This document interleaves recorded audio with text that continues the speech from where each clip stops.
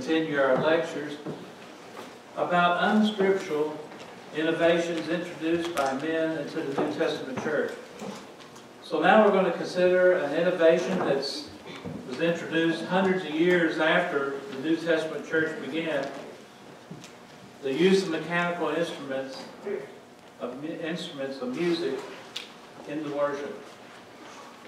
And of course, as so many have mentioned before me, the example of Nadab and Abihu, Leviticus 10:1-3, continues to serve a very important example for us today in regards to rendering worship to God. Put simply, when they offered and worshiped something other than what the Lord had commanded, it was taken by the Lord as a sign of disrespect for His holiness, and it cost them their lives, and the Lord struck them dead with fire. And of course, as has been mentioned, these are examples that were written for our learning. 1 Corinthians chapter 10, verse 11. As children of God, we are to be holy before the Holy One who called us. 1 Peter 1, verses 4-16. Therefore, it's important to treat God as holy. And we do that by worship, by doing exactly as He instructs in His Word.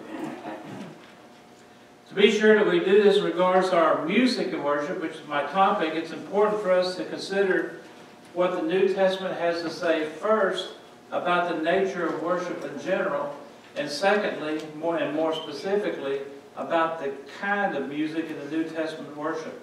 So let's consider what the New Testament says about both these points. We'll start with the nature of worship in general. And we'll begin by noting the different types of worship that are mentioned in the New Testament. First, Jesus refers to true worship, or specifically true worshipers, in John chapter 4, verses 19-24. This is the type of worship expected by God today.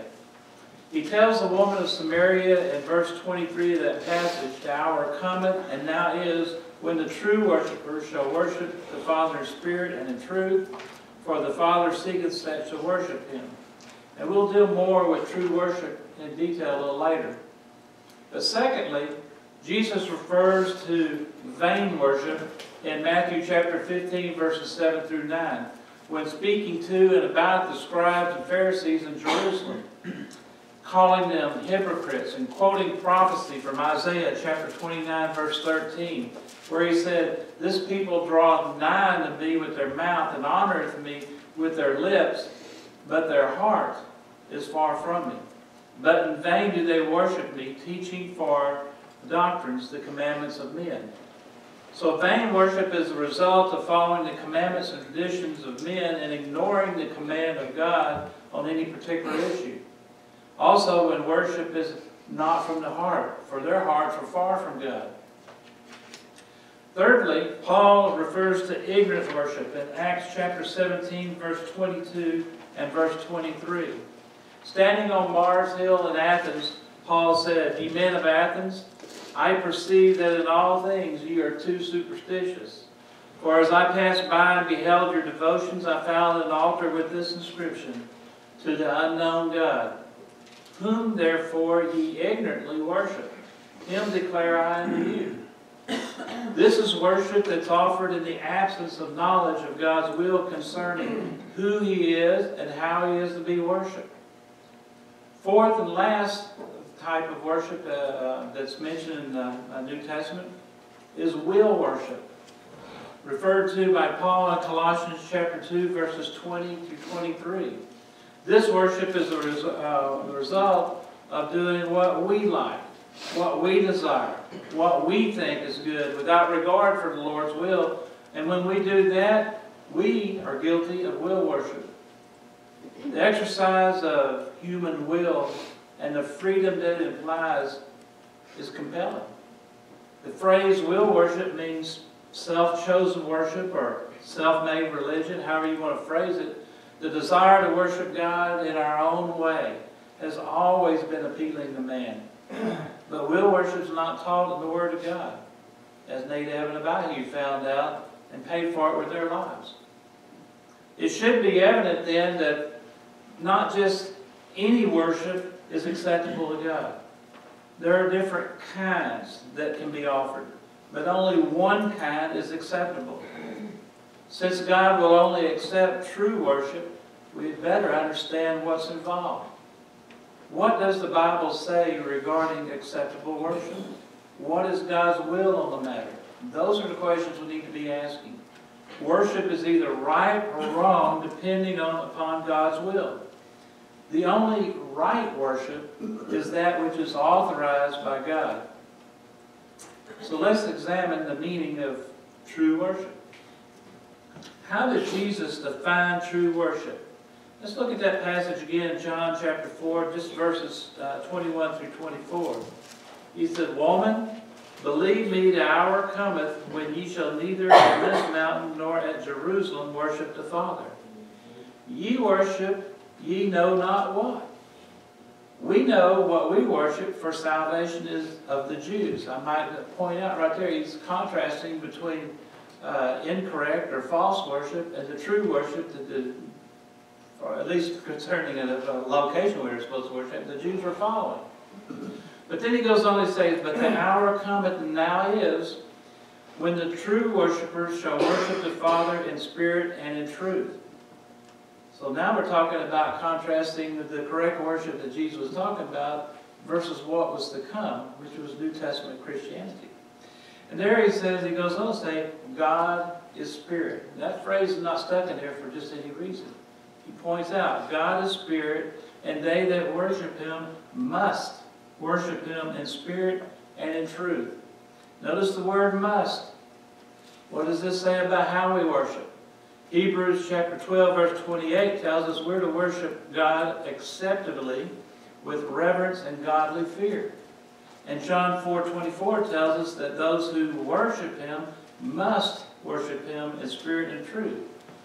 But what is meant by that phrase, in spirit and in truth? Looking at the full context of John chapter 4 verses 19 through 24, we notice the contrast I pointed out earlier between being made by Jesus. Unlike the Samaritans who worshipped incorrectly on the mountain Sychar, Jesus said the Jews had been worshiping correctly by going to Jerusalem in verse 22. But now the time was coming when the place was not important as it was under the Mosaic law. Thus the contrast is now shifted between their false worship and the Jews' correct worship to the contrast between Old Testament and New Testament worship, or between worship under the Mosaic law and New Testament Christianity, the law of Christ that was soon to come. Somehow, Old Testament worship had not been in spirit and truth, but the New Testament worship would be. The contrast becomes clear as we define what is meant to worship in spirit and truth. So first, let's consider worshiping God in spirit. You know, most of us quote John chapter 4, verse 4 and 23, kind of apart from the context of the full passage, and understand this to mean to do so with the sincerity of a devoted heart and life, or from the heart with the right attitude. And I believe this is the way that we should worship, as taught in passages throughout the New Testament. But here in the context of chapter 4, it doesn't seem to fit with the ideal that Jesus is making a contrast between Old and New Testament worship. And I say that because worshiping with sincerity from the heart was required just as much under the Old Law. Consider the passage from Deuteronomy chapter 6, verses 4 through 7, a familiar passage to most of us. "Hear, O Israel, the Lord our God is one Lord, and thou shalt love the Lord thy God with all thine heart, and with all thy soul, and with all thy might. And these words which I command thee this day shall be in thy heart, and thou shalt teach them diligently unto thy children, and thou shalt talk of them when thou sittest in thine house, and when thou walkest by the way, and when thou liest down, and when thou risest up." Sounds like from the heart, a sincerely devoted heart with the right attitude to me. So perhaps a better understanding is that to worship in spirit means to offer spiritual worship. This would be in contrast to worship that is physical or fleshly, as under the Old Law, and a contrast that seems to be in harmony with the differences between the Old and New Testament worship. Jesus began verse 24 by saying, God is spirit. Therefore, to worship of him is to be spiritual. That is more in keeping with his nature. This understanding is in harmony with what we learned elsewhere about the contrast between Old Testament and New Testament worship. In Hebrews chapter 9, verses 1 through 10, we learned that Old Testament worship consisted of fleshly ordinances. For example, a physical structure, the tabernacle, special clothing for the priest, lampstands, the burning of incense, animal sacrifices, instruments of music, all of which appeal to the physical senses. But New Testament worship is geared more toward the spiritual side of man. God's temple is spiritual. It's made up of Christians. 1 Corinthians 3, verse 16. Ephesians chapter 2, verses 19 through 22. All New Testament Christians are priests, a royal priesthood, offering up spiritual sacrifices. 1 Peter chapter 2, verse 5 and verse 9. Romans 12:1, Hebrews 13:15. Our prayers are as sweet incense. Revelation chapter 5, verse 8. And our music is singing and making melody with the heart. Ephesians 5:19. The physical ordinances of the Old Testament were to last until a time of reformation, according to Hebrews chapter 9, verse 9 and verse 10, which has occurred with the coming of the new covenant. To worship in spirit, then, is to offer up spiritual worship as taught in the New Testament and not physical as found in the Old Testament. Now let's consider worshiping God in truth. What is meant to worship in truth? Isn't it to worship according to the Word of God, God's truth? Well, without a doubt, we should always worship according to the commandments of God. But again, this doesn't fit with the idea that Jesus is making a contrast between the Old and New Testament in John 4. Because in the Old Law, God said, "Ye shall observe to do, therefore, as the Lord your God hath commanded you, you shall not turn aside to the right hand or to the left." Deuteronomy 5:32. There was a worship according to truth in the Old Testament too. Worshipping according to the commandments of God, His truth, has always been the case. If you wanted to worship correctly, you did it according to His commandments. To worship in sincerity with a devoted heart and life that underlines your worship acts and according to God's revealed truth is the perfect pattern for past, present, and future worshipers. It always has been. But then again, notice Jesus said in John 4, verse 22 and 23, that the Jews were right in their worship, but the time was upon them when the true worshipers would worship the Father in spirit and in truth. So the contrast may not have just been between true or false worship, like we discussed with the Samaritan woman, but between worship under the Mosaic law and that which was to come, meaning the New Testament law. And I say that because worship to God according to His will was required under the Old Testament, even as it was in the New. False worship has always been condemned by God from Genesis to Revelation. The contrast between Old and New Testament worship seems to be between that which is true and that which had been a shadow pointing toward the truth. Many elements of Old Testament worship were simply a shadow or a figure of what was to come. The tabernacle was a symbol, Hebrews chapter 9, verses 8 and 9. The law with its worship was only a shadow of that which was to come, Hebrews 10, verse 1. Christ is now in the true tabernacle, heaven, Hebrews 9, verse 11, verse 12, and verse 24. Therefore, we should expect the worship of the true to be different than that of the shadow. And we have already seen that to be the case. The Old Testament worship, which was but a shadow, was physical in nature.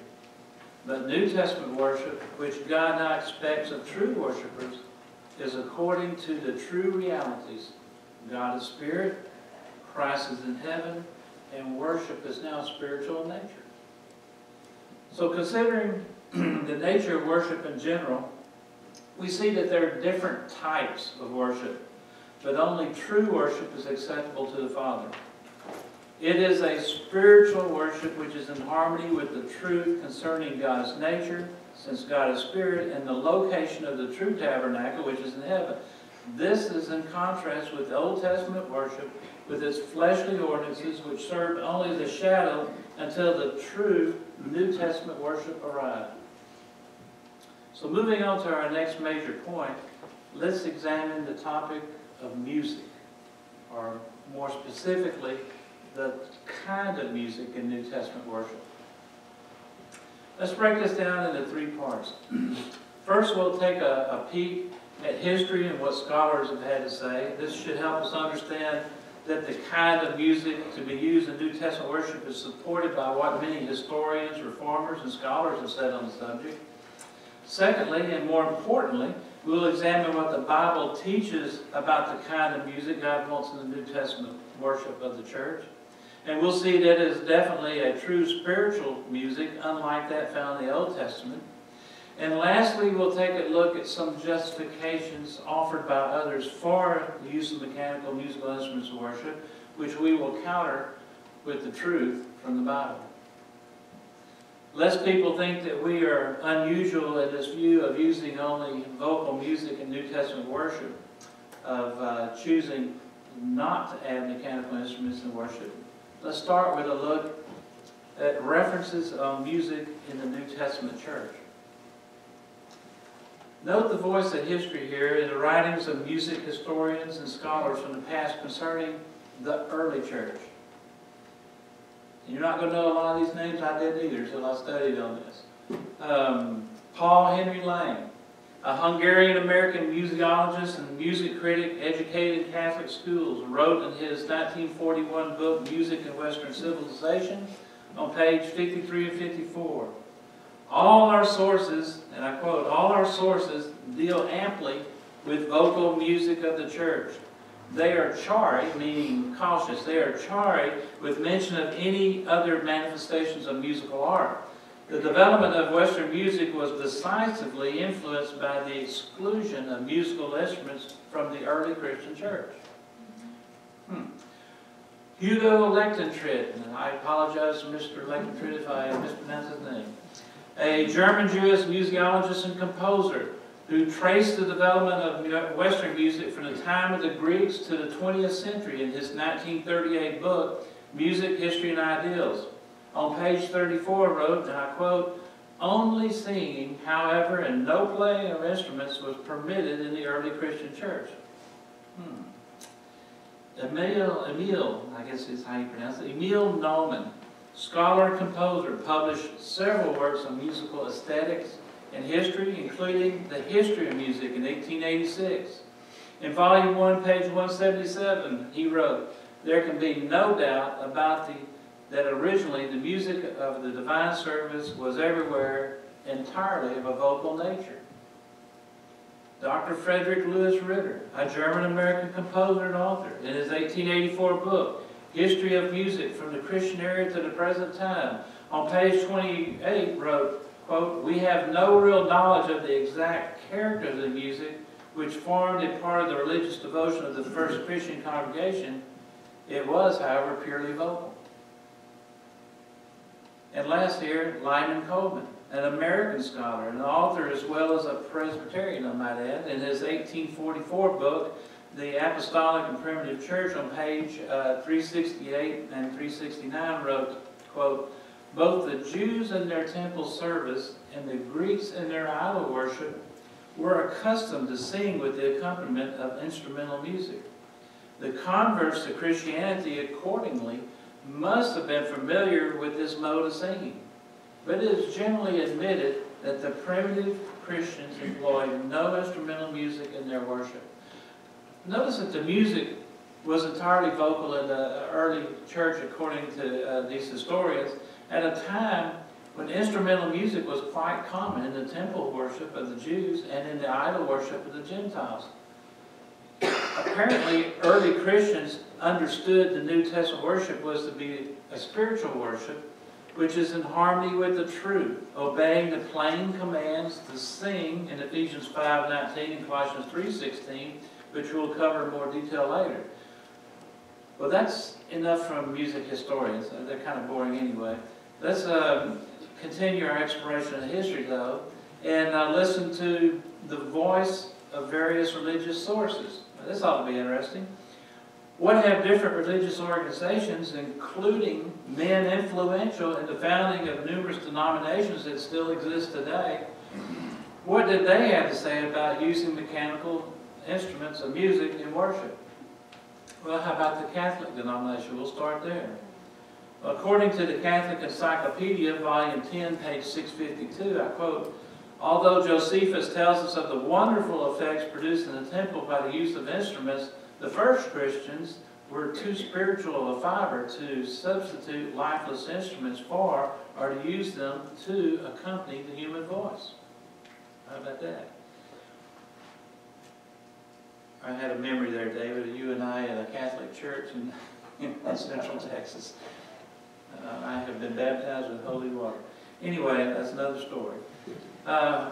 What about the Greek Orthodox denomination? According to Constantine Kavardos in his 1956 book, Byzantine Sacred Music, the execution of Byzantine church music by instruments, or even the accompaniment of sacred chanting by instruments, was ruled out by the Eastern Fathers as being incompatible with the pure, solemn, spiritual character of the religion of Christ. How about the Presbyterian denomination? They're pretty popular around here in Huntsville. John Calvin, theologian, pastor, and former reformer during the Protestant Reformation, and the principal figure in the development of Calvinism, wrote this in his commentary on the Book of Psalms, volume 1, page 539, regarding Psalm 33, verse 2. He said, quote, "Musical instruments in celebrating the praises of God would be no more suitable than the burning of incense, the lighting up of lamps, the restoration of other shadows of the law. The papists, therefore, have foolishly borrowed this, as well as many other things, from the Jews. Men who are fond of outward pomp may delight in that noise, but the simplicity which God recommends to us by the apostle is far more pleasing to him." I wonder what the Calvinists today would think of that. What about the founder of the Methodist denomination, John Wesley? What he had to say about mechanical instruments, music, and worship. Mr. Wesley was quoted in Adam Clark's commentary on volume 4, page 685, that "I have no objection to instruments and music in our chapels, provided they're neither seen nor heard." Well, okay. Speaking of Adam Clark, who is a Methodist denominational theologian, biblical scholar, and commentator, he wrote in his 1817 book, The Holy Bible with a Commentary and Critical Notes, concerning Amos chapter 6, verse 5. He said, quote, "I'm an old man and an old minister, and I here declare that I never knew them," speaking musical instruments, "I never knew them productive any good in the worship of God, and have had reason to believe that they were productive of much evil. Music as a science I esteem and admire, but instruments and music in the house of God I abominate and abhor. This is the abuse of music, and here I register my protest against all such corruptions in the worship of the author of Christianity." Well, one more. Let's consider what's been said by Baptist denomination author and pastor Charles H. Spurgeon. I told someone recently, I tried to do a study with the Baptist, and he kept wanting to argue against what the Bible said, using the Spurgeon notes at the bottom of his Bible. Anyway, Spurgeon preached to 20,000 people every Sunday for over 20 years in the Metropolitan Baptist Tabernacle in London, and never used mechanical instruments of music in his service. When asked why, he quoted 1 Corinthians 14, verse 15. "I will pray with the Spirit, and I will pray with the understanding also. I will sing with the Spirit, and I will sing with the understanding also." He then declared, "I would as soon pray to God with machinery as to sing with God with machinery." Spurgeon also wrote in his commentary on Psalms chapter 33, verse 2, "One can make melody without strings and pipes. We do not need them. What would hinder, that would hinder rather than help our praise. Sing unto him. This is the sweetest and best music. No instrument like the human voice." Spurgeon's beliefs regarding the use of mechanical instrument music to accompany vocal singing would not be well received today. Brenda and I went to a funeral in Madisonville there at the Baptist Church, and had to shove all the musical instruments to the back so they can make use of the stage. Most Baptist churches today conduct their Sunday worship assembly with the use of mechanical instruments and music. But why would we expect men to listen to the voice of history, including their own denominational founders, when they won't even listen to the Word of God in their Bibles? Why did these men of history, men of various denominations, object so strongly to mechanical instrumental music in their worship? Though they were wrong and continue to be wrong in other areas of truth today, concerning this, they properly realized that such was a carryover from Jewish worship, that as such it was out of harmony with the spiritual nature of New Testament worship, that it rightfully belonged to the old law and its shadows and not the true worship of the New Testament, and was contrary to the plain commands to sing that are given in the New Testament. So as interesting as these quotes were, really the most important thing we need to look at and for us to consider is the teaching in God's Word. Truth as it's set forth in the New Testament. So let's consider, as the Bible defines such, the kind of music in true worship. We'll begin by noting that the only music commanded in the New Testament was vocal. We need to pay very close attention to what God has authorized when we consider the kind of music in our worship to Him. It doesn't take long to review the examples given in the New Testament on the subject when you gather them together. First, when looking at singing in the New Testament, there's the example of Jesus and His disciples that takes place after the institution of the Lord's Supper and before they went to the Mount of Olives in Matthew chapter 26, verse 30. There we read that when they had sung a hymn, they went out to the Mount of Olives. And the same words are repeated in Mark chapter 14, verse 26. And I realize this is before Christ's death on the cross and that the law of Moses is still in effect. But this is the first reference to singing in New Testament as they sung a hymn. The next example in your Bible occurs while the New Testament is in effect. And this is the account of the Philippian jailer. Acts chapter 16, verse 25 tells us, "And at midnight Paul, Silas prayed and sang praises unto God, and the prisoners heard them." And once again, we find another example of singing as they sang praise unto God. Now, I realize the guard is probably not going to give them musical instruments if they wanted them. They were just going to have to sing. But still, that's the next reference. The other New Testament references include the following. "For this cause I will confess to thee among the Gentiles, and sing unto thy name." Romans 15, verse 9. "I will sing with the Spirit, and I will sing with the understanding also," as I quoted earlier, 1 Corinthians 14, 15. "Speaking to yourselves in psalms and hymns and spiritual songs, singing and making melody in your heart to the Lord," Ephesians 5:19. "Let the word of Christ dwell in you richly, in all wisdom, teaching and admonishing one another in psalms and hymns and spiritual songs, singing with grace in your hearts to the Lord," Colossians 3:16. "I will declare thy name unto the brethren, in the midst of the church will I sing praise unto thee," Hebrews chapter 2, verse 12. "Is any merry? Let him sing psalms," James 5:13. And the last three references in the New Testament occur in Revelation that records what John saw in heaven, not on earth, during his vision. "And they sung a new song, saying, Thou art worthy to take the book and open the seals thereof," Revelation 5:9. "And they sung as it were a new song before the throne," Revelation 14:3. "And they sing the song of Moses, the servant of God, and the song of the Lamb, saying, Great and marvelous are thy works, Lord God Almighty. Just and true are thy ways, thou King of saints," Revelation 15:3. So it doesn't take long to gather up the Psalms that mention singing and look at them. Now, as we circle back, we're going to examine the Ephesian and Colossian passages a little bit more detail.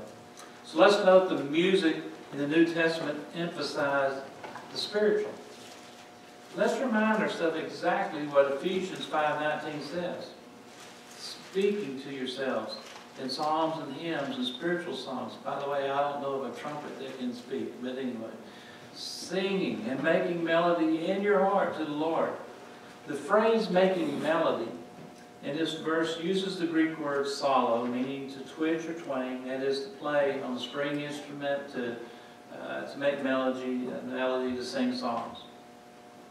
Under the Old Testament law, mechanical instruments were plucked or played in the worship to God. But since the death of Christ, we are under the New Testament law, and at no time anywhere did the early Christians solo or play on mechanical instruments of music to God, as we just read related New Testament verses. Also, no scholarship can be produced that will verify the contrary concerning the early church, as we read in the historical accounts earlier.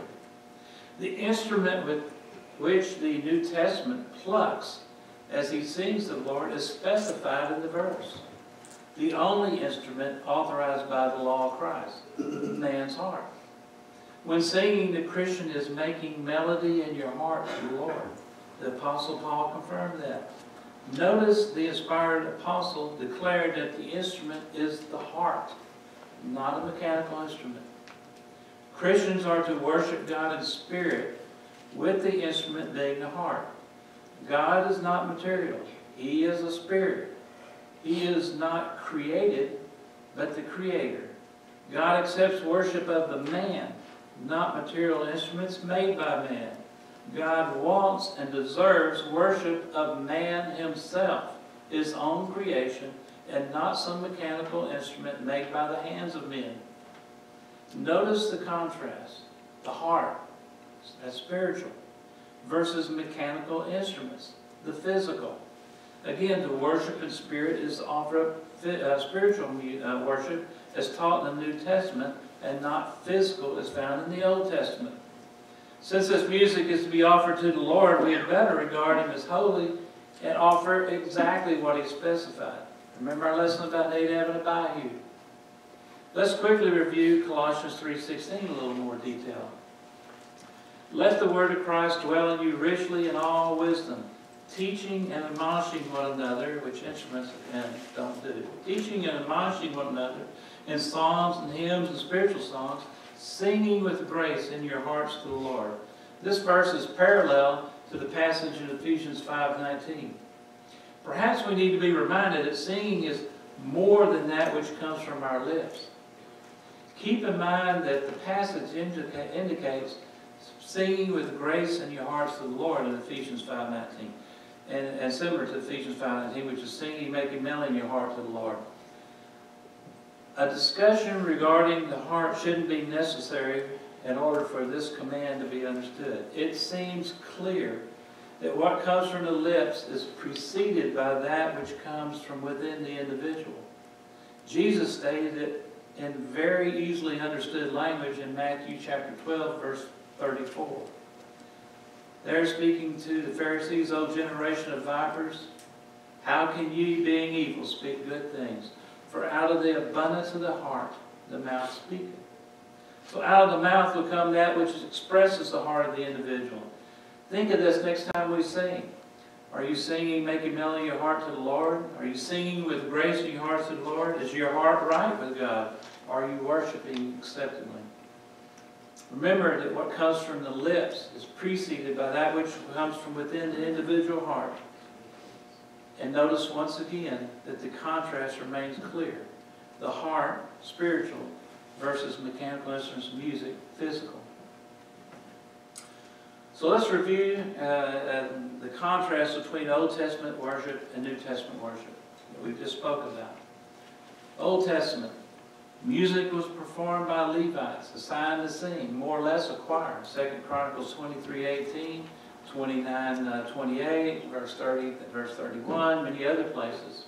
It was accompanied by various mechanical instruments, singers with music. 2 Chronicles chapter 23:13, trumpeters. 2 Chronicles 29:28, singing with loud instruments. 2 Chronicles 30:31, the harp. Psalm 71:22. And is shown elsewhere in the Old Testament. What was the emphasis? How it sounds to the human ear. It appeals to the physical side of man.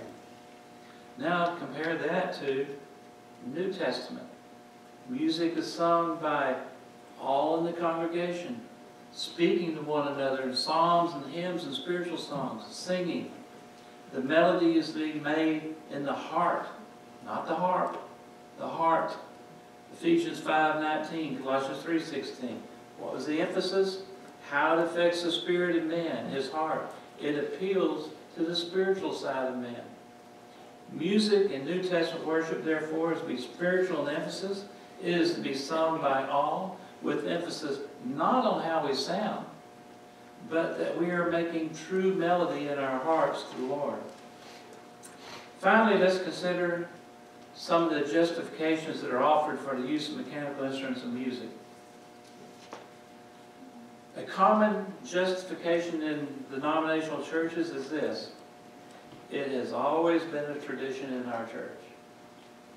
Well, not really, as history reveals the use of instruments to be an innovation introduced hundreds of years after New Testament church began. In many cases, it's been used only during the last 2 or 3 centuries. But even so, as traditions of men, it qualifies as vain worship, per Matthew 15, verse 9. But in vain do they worship me, teaching for doctrines the commandments of men. You also hear this: I don't see anything wrong with it. That's pretty common. If you're not familiar with what God has specified in the New Testament worship to Him, then your worship is ignorant worship. For you are not aware of the kind of worship God commands of you. If this is your position, you need to study your New Testament Bible. Remember what Paul told the men of Athens in Acts 17:30-23. Whom therefore ye ignorantly worship, him I declare unto you. Another common response is this: I like it in my worship to God. But most of the time the response is even shorter. But I like it. This is will worship.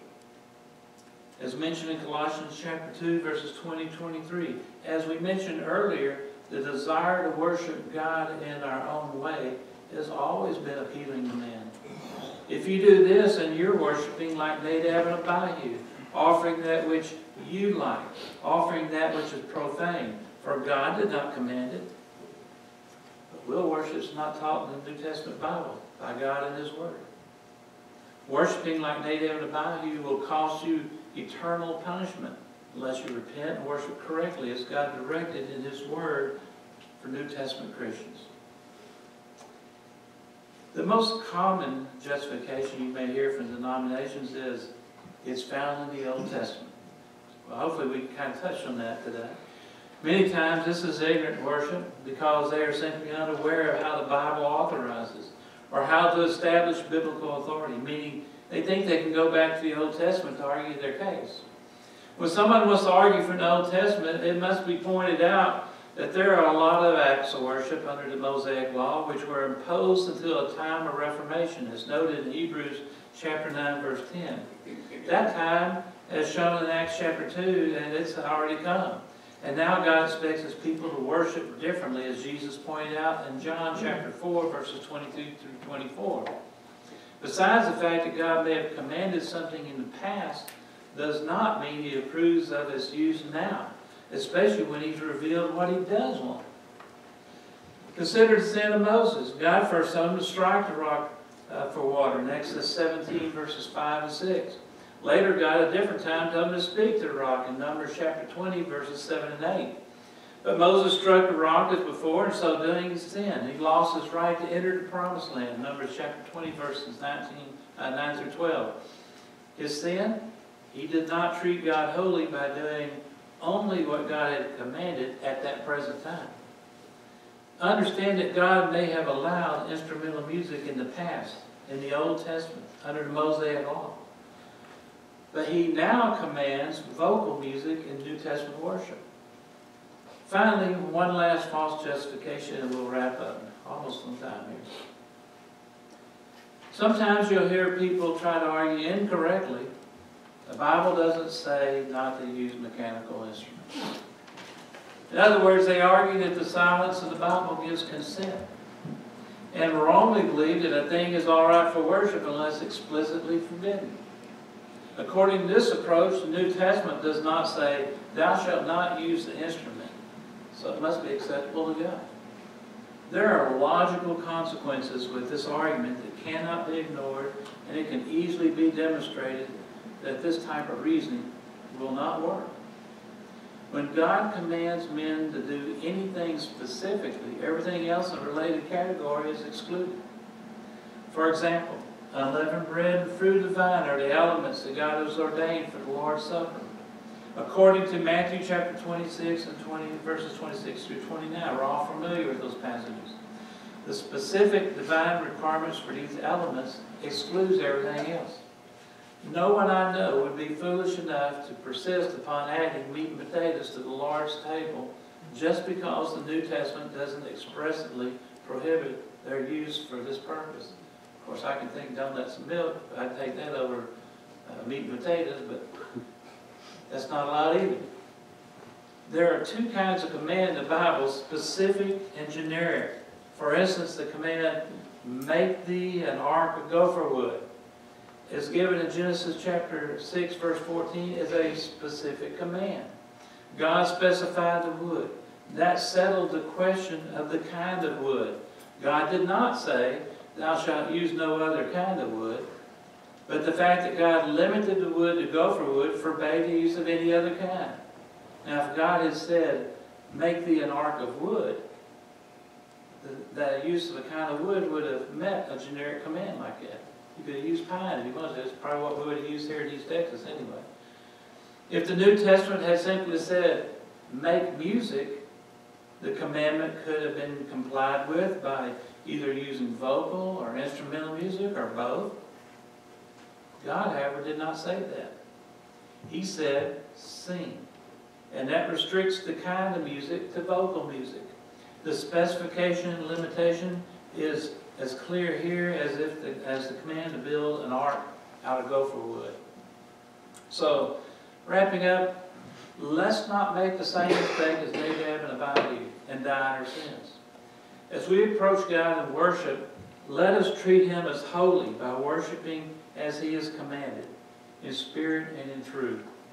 Let our music be singing with melody in our hearts as the Lord, as God has commanded, and not with melody made with mechanical instruments and music, because the underlying theme on every one of these innovations is this: because it's not authorized. That's the bottom line. Every one of these lessons you're going to hear last night and today. Thank you for your time.